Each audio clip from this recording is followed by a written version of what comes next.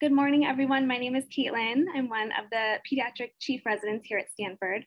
And on behalf of myself and my co-chiefs, Jonji and Eliza, and our entire pediatric residency program, it is truly my great pleasure to introduce our Rudine DiCarlo speaker for this year, Dr. Perri Klass. Dr. Klass's name may be familiar to you for a variety of reasons. She is quite a busy lady. She is not only a practicing pediatrician at the Bellevue Hospital, but she is also a professor of pediatrics and of journalism at NYU, is the national director for the Reach Out and Read program. And as if that wasn't enough, she is also a very prolific author. There is a good chance that you have read some of her books. She has written over 10 or seen her weekly column in the New York Times. Her writing is really a powerful tool for education, but it also has a way of touching the hearts of many in our profession. Whether by speaking deeply to the trainee experience or reflecting on how far we have come as physicians, Dr. Klass's writing has served to remind us of our vocation and our purpose in medicine. Dr. Klass has proven through her writing that she is an expert in building human connection. And we recently had the privilege of seeing her do this in person. We met with Dr. Klass several weeks ago in anticipation of today's talk, and we were so struck by her down-to-earth nature, her intellectual curiosity, and her genuine regard for others. Somehow, she transformed a meeting with strangers into what felt like a catch-up with an old friend. Not only is that a rare gift, but it is certainly one that would have made Rudine proud. So without further ado, it is our honor to give the floor and a very hearty welcome to Dr. Perri Klass. Thank you so much. Thank you for this invitation, this opportunity, and this honor. I'm deeply aware, and especially after listening to Dr. Fisher's very moving words, that I'm here to mark the legacy of somebody who cared deeply about our field and about how we deliver care, and that this lecture and this chance to connect with you needs to be part of that legacy. And as I say, I'm honored to have the opportunity to have my words play that role. Talking about something which may sound like a topic that's going to be very sad, but which I hope will leave you feeling actually lucky, blessed, honored to be in the field that we're in and to get to do what we do when we do it. Nothing to disclose. I want to start with a graph that the CDC put out, which shows you infant mortality, the same rate we all know, the number of children out of every 1,000 live births who don't make it to their first birthday. And this is a CDC graph showing the rates in the United States across most of the 20th century. This was a graph that I became kind of obsessed with and was very important for me in the whole project that I'm going to be discussing with you. And what I want you to see it's a very stark graph. It starts not at the very beginning of the 20th century, because at the very beginning of the 20th century, we don't have those numbers. Nobody was registering all the live births, counting all of the deaths. You couldn't make that ratio. There were other ways that mortality rates were being calculated. And what I want to emphasize and what sort of came to possess me was the idea that if you went back, not that far, 100 years to the 1920s, which coincidentally, in the 1920s, the teens, that's when my grandmothers are running around the tenement houses of New York City, having their babies, that is to say, my mother and my father, that if you go back to that era and you get a group of people together around a table and you go around the table, infant and child mortality is going to have touched every person. Everyone's going to have lost a baby, lost a sibling, lost a good friend in school. It's going to be a part of every life, whether people are very wealthy and very powerful, and I'm going to illustrate that for you, or whether people are poor, although it's always worse to be poor, disenfranchised in a community that's marginalized. But this is a part of being a parent and also a part of being a pediatrician. So there you have my two adult identities, what I think of as my own experiences. so shaped and colored by this fact. And I trained in the 1980s in pediatrics, and by the time I trained, childhood death was not supposed to happen. Pretty much every death represented some kind of failure to have adequate protections in place. If it was something we couldn't treat, we thought about it as something we can't treat yet. And I would illustrate that with this excellent manual on palliative care, end of life care for children, that came out from the National Academies in 2003. And it's a manual of end of life care, which says on page 1 that a child's death in a very real sense is unnatural. And we are all so privileged to practice at a time when we can think of childhood death as unnatural. I want to take you back to some of what went into creating that idea. And I would also reference the CDC director who last summer testifying before Congress was asked to comment on how not so many children had died as people in other groups from COVID, and responded passionately, but children are not supposed to die. And I want to talk about what a privilege and an honor and a triumph it is to be even able to see that and say that as a goal in our field. And I just thought I would, by way of going back to children and the landscape of childhood death, one of the things I found when I was working on this project was if you go back to the landscape of our country, or all countries, but let's start with ours, 100 years ago, 150 years ago, the landscape is dotted with institutions which commemorate children who died. And so, for example, the Rockefeller Institute is founded by the richest man in history, John D. Rockefeller, the first billionaire, who founds the Rockefeller Institute when his beloved grandson dies of scarlet fever at the beginning of the 20th century. And he founds the Institute in part to try to solve some of the problems. But even if, as my grandmother would have said, even if you're John D. Rockefeller, there was nothing you could do to keep that beloved baby alive. So I thought, given where I'm speaking, that I would start with Leland Stanford Jr. And reference, I've given you some of the references on this. Again, a child of great wealth and privilege, a very promising child, lots of records of his interest in science and in collecting, the only child of two parents who, especially for that time, somewhat older when he's born. They take him off to Europe on the grand tour, again, everything as luxurious as it can be.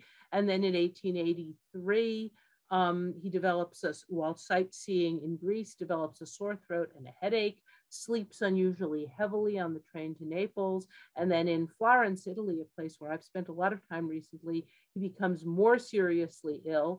Here is the luxury hotel, still there in Florence. There's, you see on the bottom there, their advertising language about a luxury home in the heart of Florence, a historic palazzo where you can breathe all the time of the Renaissance, people on the grand tour. But he gets sick, he gets typhoid, the fever spikes. His mother writes, "I have turned for comfort to the giver of both good and evil, and my faith has increased, and now I again turn to him with entreaties to save to me my darling son." And they recount the treatment. The doctors wrapped his body in ice cold wet sheets. They brought in nuns around the clock to nurse him. And at one point, the hotel manager had straw scattered outside to deaden street noise. And then 2 months before his 16th birthday, he died. This is just to give you the biology, because I think these stories are interesting to think about medically. He dies of typhoid fever. And there's actually one of your colleagues, Dr. James Gamble, who's talked and researched the treatments which were available for typhoid fever. You all know that it's actually a bacterial illness, and I've given you a little bit of the chronology of discovery of what causes it, whether it's bad smell, miasma, whether it's actual contamination. And the idea, it's not that far away. This is happening in the 1880s. By 1906, there will be a typhoid vaccination marketed for travelers for general use in the United States. But again, we are this institution traces itself back to an incidence of child mortality. So again, I want to take you back behind not only this graph in the United States, but this graph, which gives you a look at global child mortality back through history, back to 1800 and before. And the truth is that through most of human history, we were a species in which, if you were describing us biologically, humans, you would say that somewhere around 40%, a third, to somewhere close to a half of our offspring do not make it to the 5th birthday. Some of them die early, some die later, and even after the 5th birthday, there are dangers. And that was just a historical truth in every country and in every social group. In fact, if you go back to, say, the Renaissance or to Shakespeare's time, you find a genre of what were called comfort books. Books, the whole point of which was to tell parents how to deal with this truth, with this fact. Here's one that was published in England in 1630, A Handkerchief for Parents Upon the Death of Children, which was interesting because many of these books are written by a grieving mother to other grieving mothers. This one was by a grieving father to other grieving fathers. And you see, it starts by warning you that life is perilous, that some are suffocated in the womb, that some are crushed to death in the birth, that some are snatched away in the cradle, that some are mowed off in the May of youth.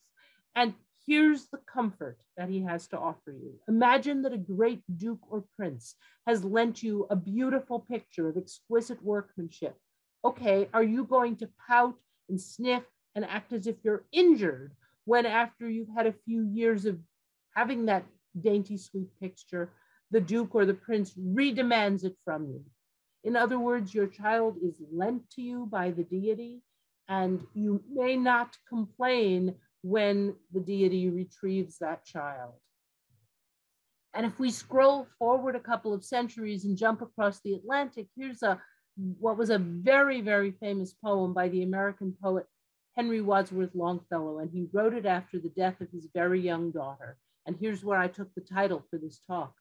There is no flock, however watched and tended, but one dead lamb is there. There is no fireside, howsoe'er defended, but has one vacant chair. Now, both Longfellow and his wife missed their daughter desperately, wrote about missing her, but what he had to offer, is the title of the poem, is resignation, because that one vacant chair is going to be at every fireside.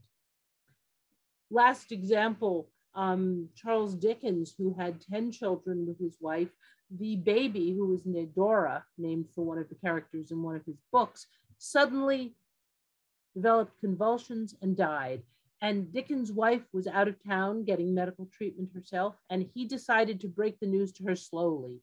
He wrote to her that little Dora is suddenly stricken ill. I will not deceive you. I think her very ill. Actually, little Dora had died. He's trying to prepare his wife. But look what he says. Remember what I have often told you, that we never can expect to be exempt as to our many children from the afflictions of other parents. It's part of being a parent. Certainly it's part of being a caregiver. And along the themes of compassionate care, what I want to keep returning to in this talk is what that meant, what it had to mean in an era when children were as likely to die as they were, and both how that informed the care and the caregivers, and how proud we should be, if you ask me, of what may be our greatest human achievement, which is to get not all the way, but to get such a long part of the way to where we can say children should not die. There is something beyond resignation, and it is part of our privilege to be part of what is not resignation, what is actually helping to take care of children and keep them here so that they live to grow up. Now, I'm going to talk about inequities and disparities, but before I talk about inequities and disparities, let me show you what we might call a convenient sample of rich, powerful white men. Here are the first 100 years of United States presidents, and I went back and looked to see what happened. And 100% of them who had biological children lost at least one biological child. And I think you can take this, as I say, for a convenient sample of people who got state-of-the-art medical care, who had every possible privilege and every possible attention paid. And what you will see is that every one of them who had children, and some who had adoptive children and stepchildren, lost at least one child. This was part of every life, including the lives of the privileged and the powerful. And one of the themes we're going to return to a little is the terror of what happens with dysentery and diarrhea. Here's John Quincy Adams, who is the son of one president and will go on to be president himself. But this is when he is the ambassador to Russia, writing to his mother, Abigail Adams, in 1812 about the death of our dear and only daughter, as lovely and promising a child as ever was taken from the full hopes of the fondest parent. And he goes on to say she had been much healthier, and she already had 6 teeth, but she's teething and she's weaned. And after the appearance of her illness, that violent dysentery, they try starting nursing again, but there's a fever, there's convulsions, and she dies. And there's nothing that anyone can do about that. I'll remind you what some of the statistics are that we're talking about. The infant mortality rate, out of 1,000 live births, the deaths by 1, the under 5 mortality rate by 5. And I'll just show you some numbers. And these are numbers which should make you simultaneously sad and proud, because the global under 5 mortality rate in 2019, and we don't know yet exactly all of the dangers that the pandemic may pose, in 2019, it was 38 out of 1,000 live births, deaths by 5. That had dropped from 93 out of 1,000 in 1990. And if you look at the breakdown, what you'll see is that globally, of the children who are dying before the age of 5, almost half are dying in the first month of life, neonatal mortality, and many more of the rest in the first year of life. And that in the United States, where the under 5 mortality rate in 2018 was just under 7, 6.89, you see the same pattern, that the neonatal mortality is a very large piece of it in that first month, and the infant mortality in the first year, and another big piece of what we're looking at.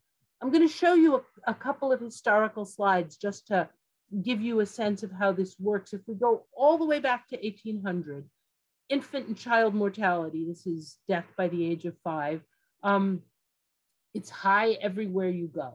The whole world, as I showed you in that other graph, is subject to these rates.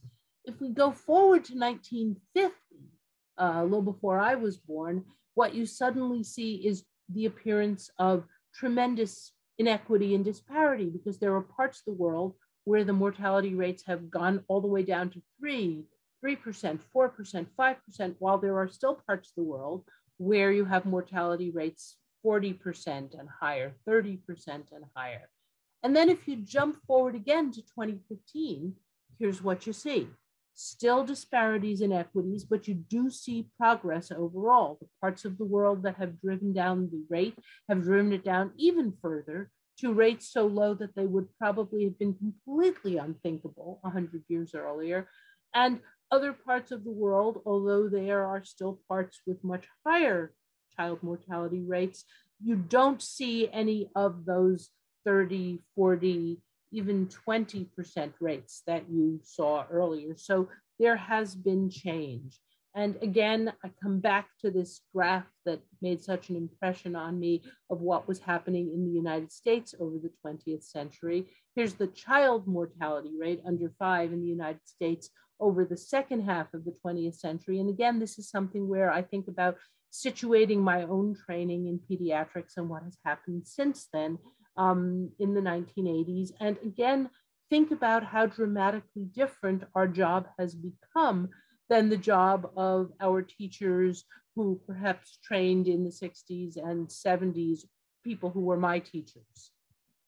Now, one thing that I want to say, and I know everyone here knows it, is that it wouldn't be right to just talk of one infant mortality rate in the United States as if it were the same everywhere. We know that there are dramatic disparities in the infant mortality rate and in the child mortality rate and in the maternal mortality rates in this country. We know that the rates in the Black community are twice as high as in the white community. And we know that if you break it down again by infant, neonatal, that you see patterns which make it clear that this is a multifactorial inequity, which has to be addressed from the point of view of care, but also from the point of view of other systemic inequities and barriers which are preventing some populations from being able to save as many of their children as other parts of the population. I would want to point out that these inequities have persisted. They're not new. That when the infant and child mortality rates were unthinkably high, they were also double in the Black population what they were in the white population. And there are historians who have carefully retrieved data from different parts of the country, comparing urban and rural, Black and white.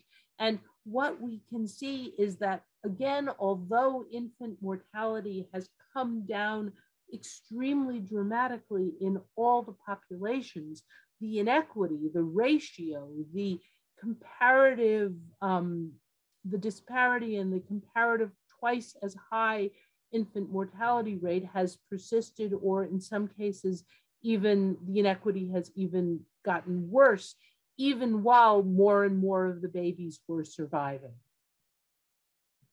All of this, I would comment, we should think about, because we think about infant mortality and child mortality now on a global level as an index to how societies are doing, to how well they are managing to take care of their youngest citizens. I want to talk a little bit about some of what went into the drop and the decrease, but also a little bit about some of the caregivers and the influence of having caregivers from different backgrounds, of all of what you heard about when we talked about Dr. DiCarlo at the beginning of touching and sitting down and listening. I want to try to bring you into a sense of how that played out in certain specific topics. I'm going to start with a disease that I've never seen, and I suspect many of us have never seen. And not only have I never seen it, I've actually never, in all my training and practice, never had to lie awake at night worrying that maybe that was diphtheria and I missed it. So I want to talk a little bit about a disease that I've never seen. It's a bacterial disease. It's a toxin-mediated disease.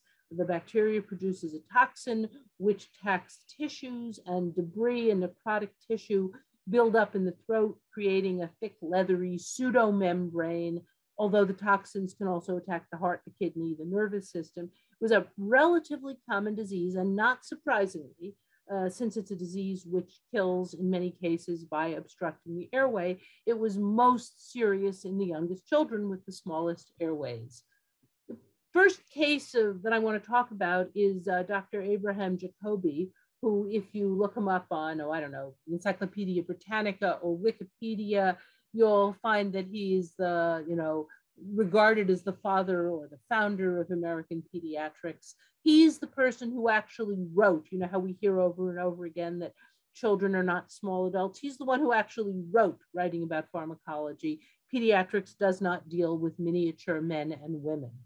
He was a strong proponent of the idea that children had their own biology.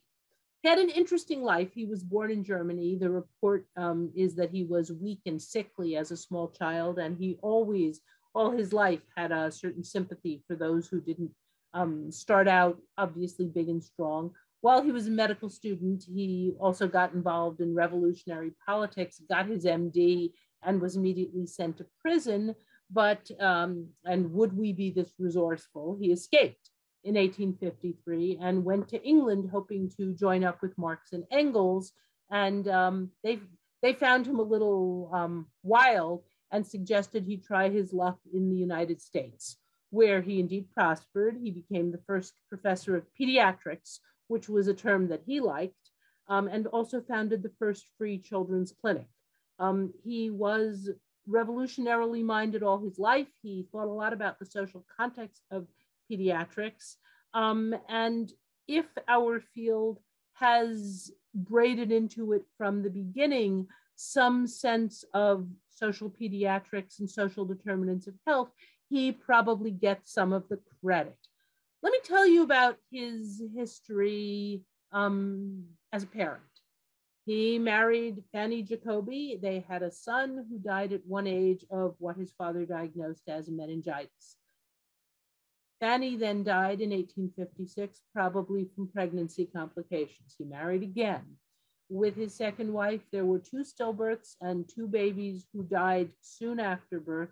Again, he signed those death certificates, and he diagnosed both of those babies with weakness or debility.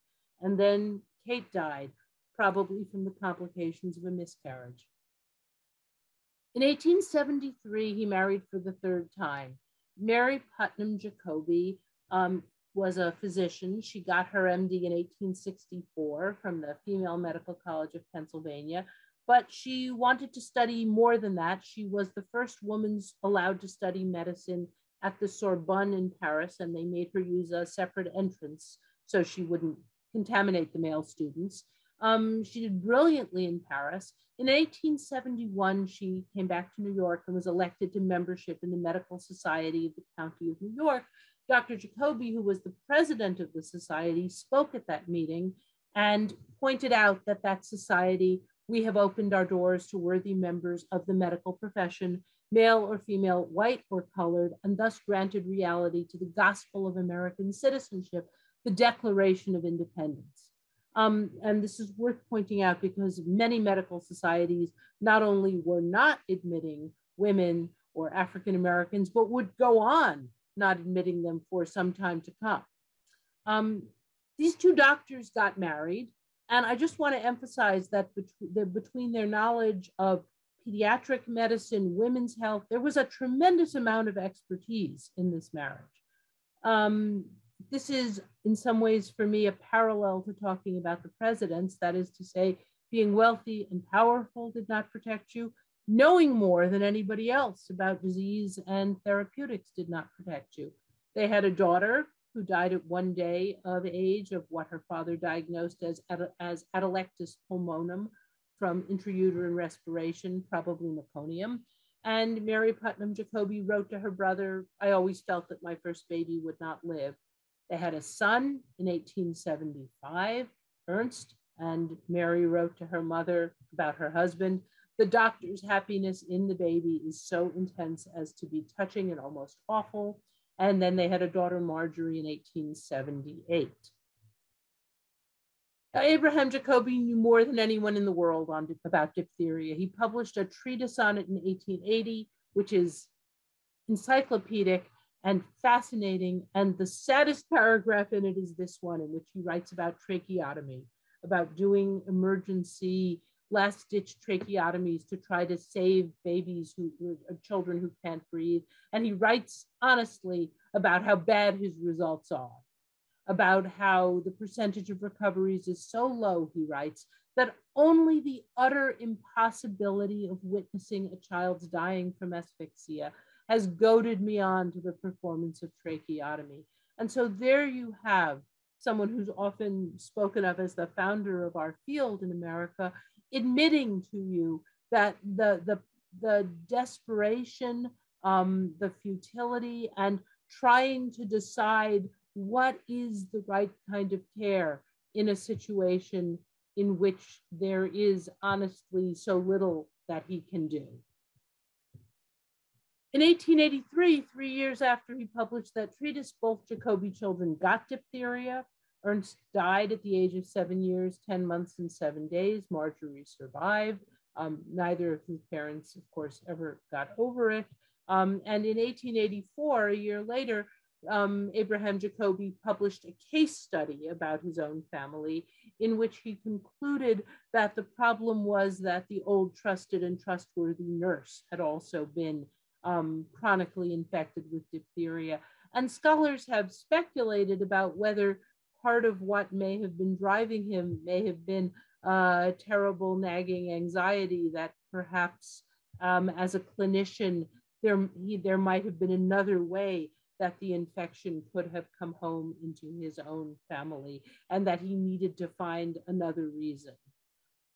The second case that I want to talk about diphtheria is the family of W.E.B. Du Bois, the sociologist, historian, civil rights activist who wrote about the birth of his first son, Burghardt, in his 1903 masterpiece, The Souls of Black Folk, about watching the child grow and seeing in him the dream of his own Black father's move forward in the world.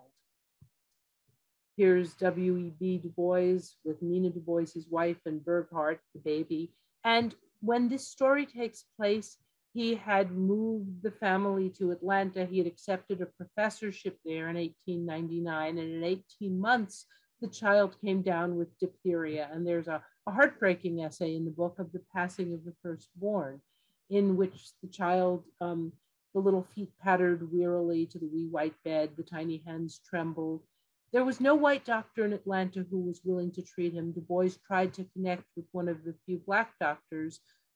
The baby was sick for 10 days and then died. And they decided they did not want to bury him there in Georgia and took him back to Massachusetts to bury him.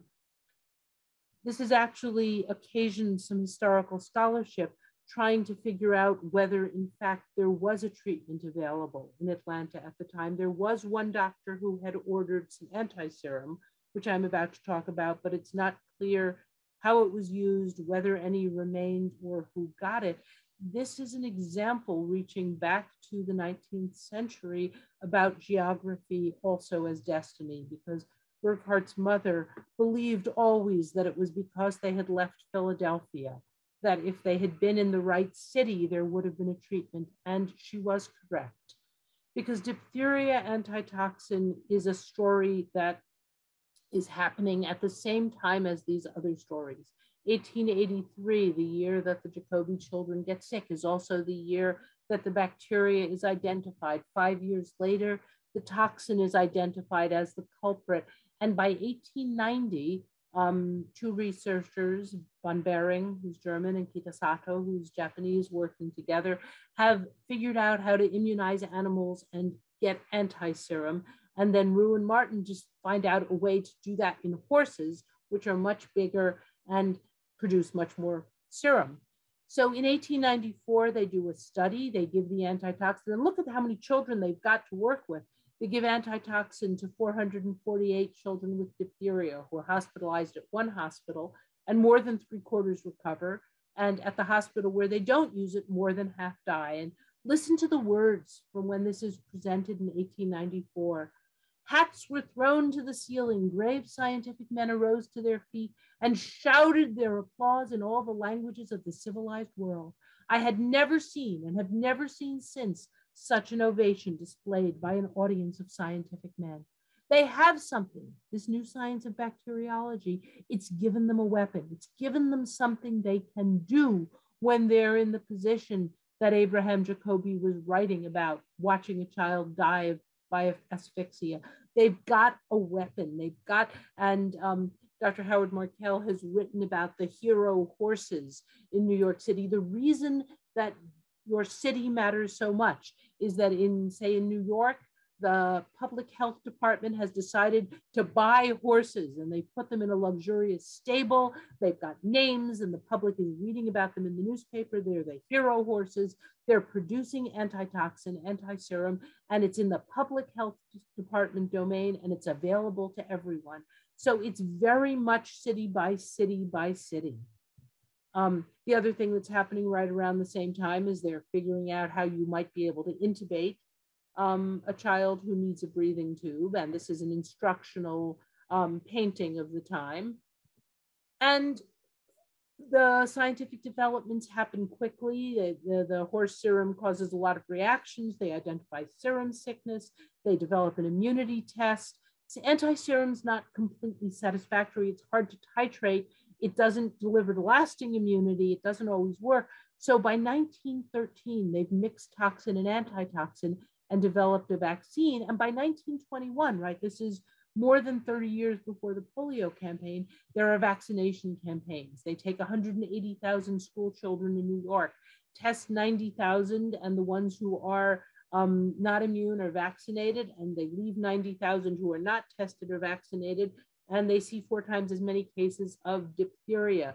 So you've got, this should look familiar. You've got vaccination campaigns in New York in the 20s. Every child with a little card. Here are the school nurses delivering the vaccines, and you can see every child holding a card. And diphtheria starts to go away. The most famous story I just have to mention about the battle against diphtheria, of course, is the story of the heroic journey of the sled dog teams across Alaska, because in 1925, in Nome, Alaska, diphtheria breaks out, and the doctor has ordered antitoxin, but it hasn't arrived, and the port has iced in for the winter. And the doctor is especially aware that in the indigenous families, there's no immunity and diphtheria tends to be fatal. When the children start dying in January, they send the antitoxin from Anchorage to Nenana, and the teams of sled dogs and their mushers carry it over the last 674 miles over the Iditarod Trail, where the race is now run. And the statue of Balto on the left in Central Park is probably the most beloved memento of the battle against diphtheria. But I need to say that Togo, who was the lead dog on the longest and most difficult part, who you see on the right with his team, is also someone that many people feel deserves more attention. I'm going to finish this section, again, coming back to the idea of the caregivers and what this meant and what it was like to practice and what privilege we now enjoy, with an account from the Canadian Public Health Journal in 1927, in which a doctor recalls watching a beautiful girl of 5 or 6 years, the 4th child in a farmer's family, to become the victim of diphtheria, who choked to death. I felt, as did every physician of that day, as if my hands were literally tied. And then he writes about his own daughter becoming ill with diphtheria, and he was able to give the antitoxin, and to watch the choking, dreadful membrane melt away and disappear in a few hours with complete restoration to health within a few days was one of the most dramatic and thrilling experiences of my professional career. So again, a little piece of what is disappearing or what is dropping across the century. I would say a word about TB and wonderful Dr. Edith Lincoln, who started the Children's Chest Clinic at Bellevue, where I work. And she starts studying the course of TB in children, but in 1922, she has nothing to offer. And I'm giving you a sense of some of what she's seeing in terms of mortality rates, especially in the youngest and especially in those who have either TB, meningitis, or miliary disease. There she is sitting on one of the old Bellevue ambulances. There's the treatment for adults up on the roof of the hospital getting some fresh air. She starts publishing on the course and prognosis of tuberculosis in children. She has no therapy. And then in 1943, there's streptomycin, then there's isoniazid, and they start treating children in the clinic in 1944. And she gets to write about this change. The survival rates for children, even with miliary TB, increased to 96%. She can even treat the children with tuberculous meningitis. And behind these sort of measured, calm scientific papers, you can see the sort of the remarkable change that she's witnessed in her clinic, practicing among especially children from the poor neighborhoods of New York. She has a long career, and she goes on warning. One of the things which you learn again and again in this story is that it's not, you can't ever create barriers. If you're going to keep children safe from tuberculosis, you have to treat the community, you have to treat the country, you have to treat the world. Last disease that I want to talk about briefly is cholera infantum, infant diarrhea, which I already referenced with the death of the Adams baby. It was a scourge. It killed so many babies, so many children, especially at weaning, especially in the summer. And nobody knew what caused it through most of history. Here's a pediatric text, which you'll notice handily blames the victims. This is the theory of miasma. It's bad smell, noxious vapors, an atmosphere rendered impure by overcrowding, personal and domiciliary uncleanliness, more common in tenement houses. I'm not even sure that was true. You could see it more clearly where people were crowded together, but this was a disease which struck in all houses. I want to introduce you to one more heroine, Dr. Rebecca Crumpler, who was born in 1831, worked as a nurse with doctors in Charlestown, Massachusetts. She's the first African-American woman to get a medical degree in the United States. The doctors she worked with recommend her to the New England Female Medical College, where she faces a great deal of prejudice, but is able to graduate on schedule in 4 years as doctoress in medicine from the New England Female Medical College. And she publishes a wonderful book, a book of medical discourses in 2 parts, and dedicates it to mothers, nurses, and all who may desire to mitigate the afflictions of the human race. So I'm going to come back to her because when we think about compassionate care, when we think about caregivers who can see their patients, she has an extraordinary career. I wish I could show you her picture, but if anybody shows you her picture, don't believe it. These are all random pictures people choose. We have no photograph of her. That's why I show you the photograph of the title page of her book, and I want you to hear her voice. At the time she graduated, here are the numbers for physicians in the United States. She has an extraordinary career because after the Civil War, she has the chance to go to Virginia, practice in a large, recently enslaved population, and then she comes back to Boston and practices out of her home on Beacon Hill, as she says in her book, receiving children in the house for treatment, regardless in a measure of remuneration. And this is the plaque on her house on Beacon Hill, which is around the corner from the African Meeting House. Very strong emphasis on breastfeeding, worries about what happens to when people hire wet nurses, actually worries about what happens to the babies of those nurses. Again, this is 1883. This is the same year that Dr. Jacoby's children are getting sick. Dr. Crumpler is worrying about these same issues. And I just want to show you what she says in her chapter on the general treatment of infants. Children are given to parents only for a lifetime. It may be long or it may be very short. Anyway, here's what she says about infant diarrhea. And you can again hear her wit and her voice. She says that it's been argued, authoritatively no doubt, that the causes of cholera infantum, and I want to point out that cholera infantum, which means summer diarrhea, is not cholera. It's just the name for summer diarrhea. That the causes are poor milk, bad air arising from old water-soaked cellars of tenement houses, or when it affects those of all conditions in life, the rich, the poor, the black, and the white, then its cause is said to be in some atmospherical phenomena.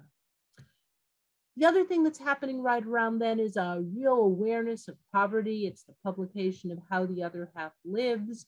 It's a time that we're moving toward when infant mortality is going to be recognized as a social problem, which requires social answers. It's a time when this Dr. Josephine Baker, is going to be the first director of the New York City Bureau of Child Hygiene, which is the first such bureau in the United States. And you see she's again referencing those summer dysentery epidemics and how terrible they were. And she does an experiment in which she uses the school nurses to visit families in one set of tenements to again talk breastfeeding, ventilation, and there's a significant reduction in the deaths in that area, 1,200 fewer deaths. I had learned one thing, she writes, heat did not necessarily kill babies. These are her troops, the visiting nurses at the Henry Street Settlement in New York. These are the nurses from the Lincoln School for Nurses, founded in 1898 in the Bronx, because many nursing schools did not admit Black women, and continued to train nurses till 1961. Here's a later graduating class. And this is Elizabeth Tyler, one of those wonderful, heroic nurses from that school who not only did health, but did education. Here she is in Philadelphia with a group of children at a so-called Little Mothers Club, teaching with a doll, teaching children how to care for their younger siblings safely. Another one of those nurses, Jessie Sleet Scales, I just again want you to hear her words describing her work in New York City. And again, coming back to the topic of compassionate care, visited 41 families, made 156 calls, 9 cases of consumption. You can read everything she did and come back to that question of giving good care. I've given baths, applied poultices, dressed wounds, washed and dressed newborn babies, cared for mothers, and there she is. So I'm going to end with the words of Dr. Crumpler from a book of medical discourses. It is just as important that a doctor should be in attendance before the birth of a poor woman's child as that he should be present before the birth of a child of wealth, and it should be considered inhuman in any physician to purposely absent him or herself. And I think I'm actually going to stop there and see if people have questions. Thank you so much. Thank you, Dr. Klass. This is a beautiful illustration of really just how far we've come, and it's at once sobering and inspiring. I completely agree with how you introduced that. And I think Susan in our Q&A here has very aptly summed it up in saying these are excellent case examples of how much has been accomplished and how much more is needed to be done. And then she followed that up by saying, I want to help. And I think that'd be a great way to open up the Q&A of, what do you see as the next scourge? We talk about diarrheal disease, you talk about tuberculosis and diphtheria, and I have the fortune of having seen very little, if any, of those, of children really succumbing to those. But what is the next mountain that we've yet to climb, or even maybe start climbing in pediatrics that you've seen?